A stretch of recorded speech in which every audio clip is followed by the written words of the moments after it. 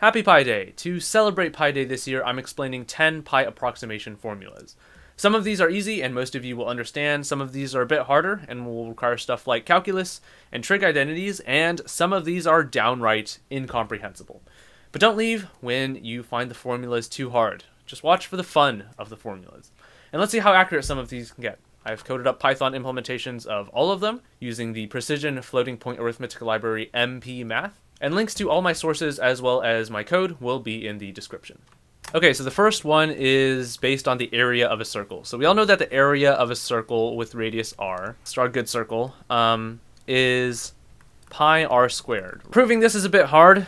One of the ways we can do that is by cutting up the circle into different parts and then rearranging them into a sort of rectangle that's kind of round. And then you know that the length of this rectangle is half the circumference. And you know that the height is r.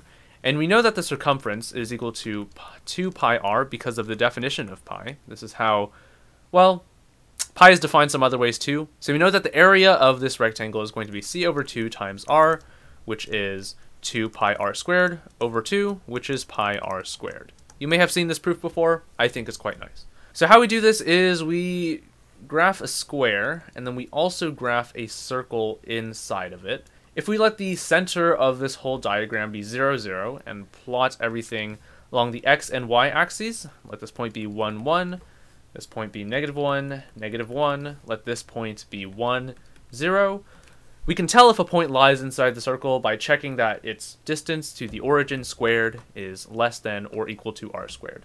Now, after plotting a bunch of points, some of them are going to be inside the circle and some of them are going to be outside.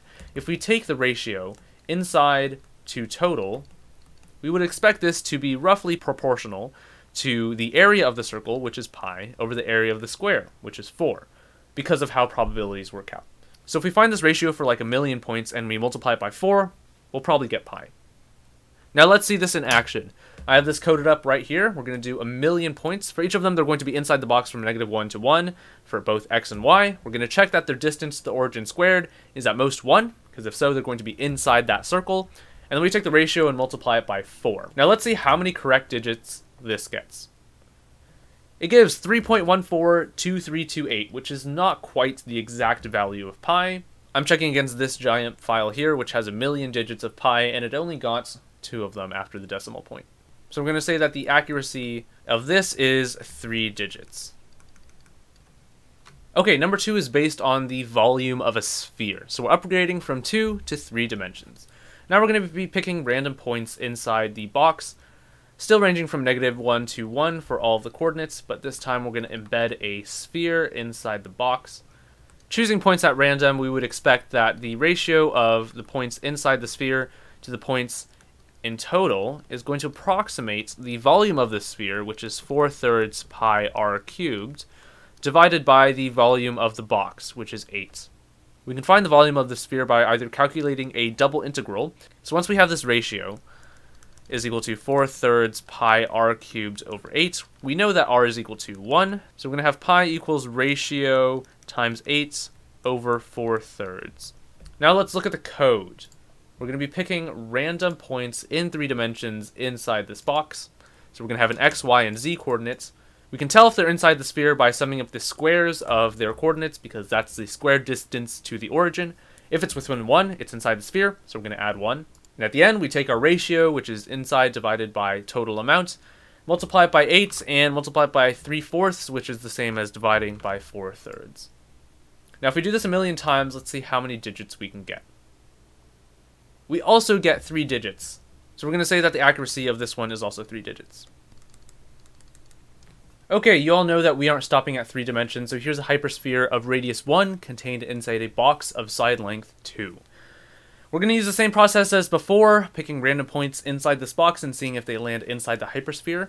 And the ratio that we get of points inside over points in total should be roughly equal to the volume of the hypersphere over 16. Now the volume of the hypersphere is pretty fun. It's pi squared over 2 times r to the 4. And in this case, r is equal to 1, so the volume is just pi squared over 2, meaning that this is equal to pi squared over 32. And now let's take a look at the code. Here we're going to need 4 coordinates instead of 3, but the distance to the origin squared is still the same. It's just summing up the squares of all the coordinates. At the end, we still obtain the same ratio, multiply by 32, and take the square root to get pi. Now let's see how many digits this gives us. 3! Okay, the same as all the others. So the accuracy of this one is still 3. Okay, looks like all this area probability approximation stuff isn't working out so well. So let's try something else. Let's try some algebra. The Basel problem is concerned with the infinite sum 1 over 1 squared plus 1 over 2 squared plus 1 over 3 squared, etc. plus 1 over n squared, so on until infinity. And we know that this equals pi squared over 6. Now this might be a bit counterintuitive. Why is there a pi in here? 3 Blue 1 Brown has a great video on this, and I highly suggest you check it out, but it's a bit of a complicated problem, so I won't prove it here. Let's take a look at the code. This function over here computes up to 1,000,000 terms of this sum, and then it returns the sum times 6 square rooted, which should approximately equal pi. Let's see how many digits this can compute with 1,000,000 terms. Okay, it looks like even with 1,000,000 terms, it only got 3.14159. So we're going to say the accuracy of the Basel approximation is 6 digits. Okay, let's try a different infinite sum, the Leibniz sum. It goes 1 over 1 minus 1 over 3 plus 1 over 5 minus 1 over 7, so on, is equal to pi over 4. So this sum is the reciprocal of all the odd integers alternating between plus and minus. Let's see how well this fares in code with 1,000,000 iterations. Okay, it looks like this is also computing 6 digits. So we're not quite there, but at least we haven't gone down in accuracy. Now let's try some trigonometry with the Machin-like formulas. There are 2 things we need to know here. The first is the tangent addition formula. If we have 2 angles, alpha and beta, and we add them together taking their tangent, this is equal to tan alpha plus tan beta divided by 1 minus tan alpha times tan beta. Now the second thing we need to know is the Taylor series approximation of arctangent. And if we look this up on Wolfram Alpha, we see that it is x minus x cubed over 3 plus x to the 5 over 5 minus x to the 7 over 7, and so on. This is derived by taking successive derivatives of arctangent, multiplying them by powers of x, and dividing by some factorial. That's how Taylor series work. But all we need to know is that arctan of x is equal to x minus x cubed over 3 plus x to the 5 over 5 minus x to the 7 over 7, and so on. Maybe I'll do a video in the future about Taylor series, but for now, this is all you need to know. You might notice that this looks really similar to the Leibniz formula, and indeed it is. It is exactly arctangent of 1. That gives the Leibniz formula.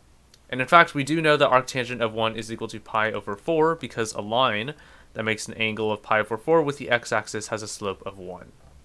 Okay, combining these 2 things, we can get the Machin-like formula.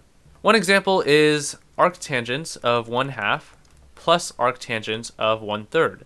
Now I'm going to write a tan instead of arctangent because it's just easier to write. Now we want to find what the sum of these 2 numbers equals, and to do that we can simply take the tangent of their sum. Using this formula over here, we get that this is equal to tangent of arctangent of 1/2 plus tangent of arctangent of 1/3 over 1 minus tangent of arctangent of 1/2 times tangent of arctangent of 1/3. And thankfully, this simplifies into 1/2 plus 1/3 over 1 minus 1/2 times 1/3, which is equal to 5/6 over 5/6, which is 1. And therefore, tangent of this thing equals 1, which means that this thing is equal to pi over 4. This is the core idea of the Machin-like formulas. The original formula, which we can find on Wikipedia, that John Machin found was pi over 4 equals 4 times arctangent of 1/5 minus arctangent of 1 over 239. And we can prove that this is true by using the tangent addition formula that we mentioned earlier. And now let's see how well this fares in code. First, we have a function to compute the arctangent of any input using the Taylor series approximation, and we're using 10 to the 5 terms here for a reasonable amount of terms. And then we have this main function that computes pi using the Machin-like formulas. First one is just arctangent of 1, that equals pi over 4, so we multiply that by 4 to get an approximation for pi. The next one is the first one I talked about, arctangent of 1/2 plus arctangent of 1/3 should equal pi over 4. And the last one is John Machin's original formula. Let's see how many digits each of these gives. So the first one gives 5, the next two give 16. There are, in fact, a whole bunch of these Machin-like formulas. Some of them are more complicated than others, and therefore some of them are more accurate than others. But we're going to say this has an accuracy of 5 to 16 for our small cases. And now let's get into a bit more calculus with the integrals. First of all is the circle integral. Over here we have a graph of the function y equals square root of 1 minus x squared. It's the first quadrant of a circle with radius 1. Now the area of this circle should equal pi over 4. It is also equal to the integral from 0 to 1 of 1 minus x squared dx. Now if we evaluate this integral, it should equal pi over 4. Let's see how to do it in code. I'm kind of cheating a little bit here by using built-in functions from the MP Math library, but I think this is perfectly valid. So let's see how many digits this gives. Okay, and stunningly, if we set the precision to 1000 decimal digits, it gets 999 of them right. So we could easily increase the amount of precision that we do here and get even more digits of pi. Now this really depends on the implementation of the integral you're doing. I could have coded up my own integral function, but there's a whole family of algorithms for computing integrals, which I'm not going to go into too much depth right here in this video, so we're just going to use the provided functions in the library. In a future video, I might actually talk about how computers compute integrals. So let me know down in the comments if you would like to see that happen. Anyways, we're going to say for 7, the circle integral accuracy is a lot. In fact, at least 1000 digits. And for our next integral, we're going to look at the Gaussian integral. This is the integral from negative infinity to infinity, so it's indefinite, of e to the negative x squared dx. And this equals root pi. So here's a graph of the function that we're integrating.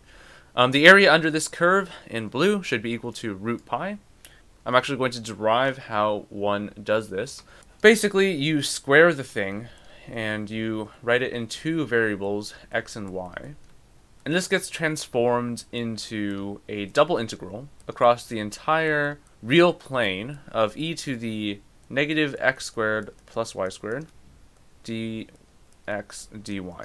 And now this x squared plus y squared motivates polar coordinates. So to do polar coordinates, we go from 0 to 2 pi for theta and 0 to infinity for r of e to the negative r squared r dr d theta. Because remember, when we're doing polar coordinates, this is our differential. So this is for all of you taking multivariable calculus in high school or college. Now simplifying this is quite easy. Taking the antiderivative of this bit is just e to the negative r squared over 2. And evaluating this gives 1/2. Now we're just taking the integral from 0 to 2 pi of 1/2 d theta, which happens to equal pi. Now since we squared the original integral, we need to take the square root of pi to get its original value, so there we go. And let's see how this holds up in code. Now given 150 decimal digits of precision, it gets 149 of them right, so we're going to say this accuracy is quite high with at least 150 decimal digits. Now it is a bit slower because we're evaluating quite a complicated integral, and again I am using the built-in library functions. So you probably wouldn't use this to approximate pi. Okay, the next one is the Chudnovsky algorithm. And it has a lot of big numbers, and that's all I'm going to write here, because this is what the formula looks like. It looks like this. It is absolutely ridiculous. Has tons of big numbers, factorials, exponents, as well as an infinite sum. So let's take a look at the code. I actually did implement this one. We're just computing the infinite sum for about 1000 terms. I made sure to type all these numbers very carefully into the script.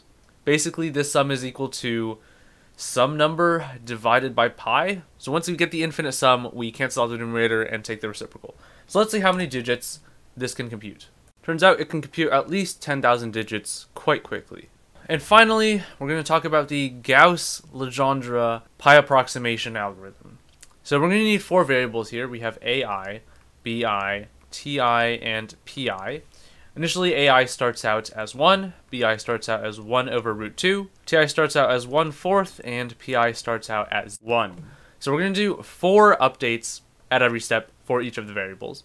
The first one is AI is equal to AI minus 1 plus A plus BI minus 1 over 2.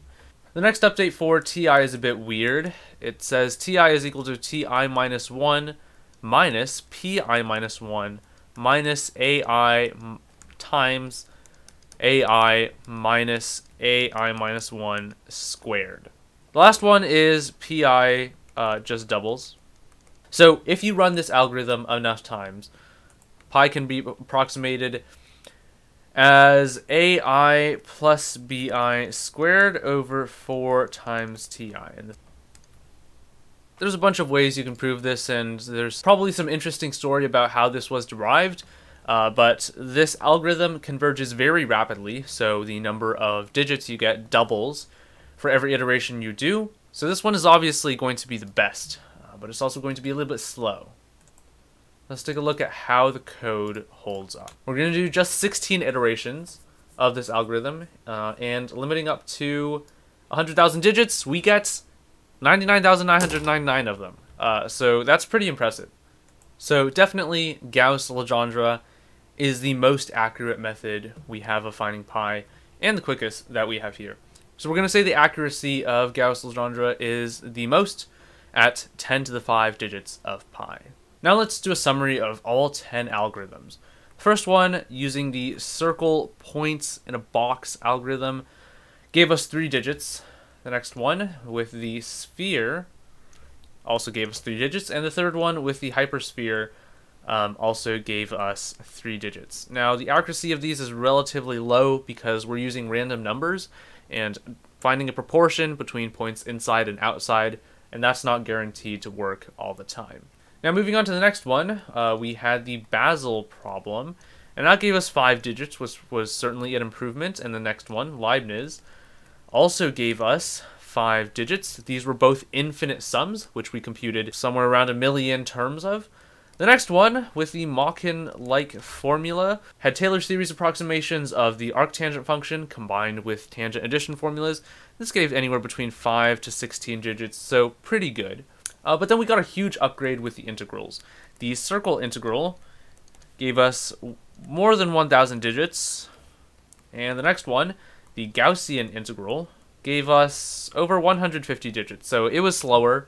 Now both of these algorithms used integration algorithms already written out for us. So I should note that I did not write the integration stuff myself. And the final two, we had Chudnovsky with greater than 10,000 digits. And the last one, Gauss-Legendre, gave us more than 100,000 digits. So there's our lineup of 10 pi approximation algorithms for Pi Day 2022. The code and links to all my sources will be in the description below, so make sure to check that out. If you have any questions or comments, leave them down below, and thank you for watching.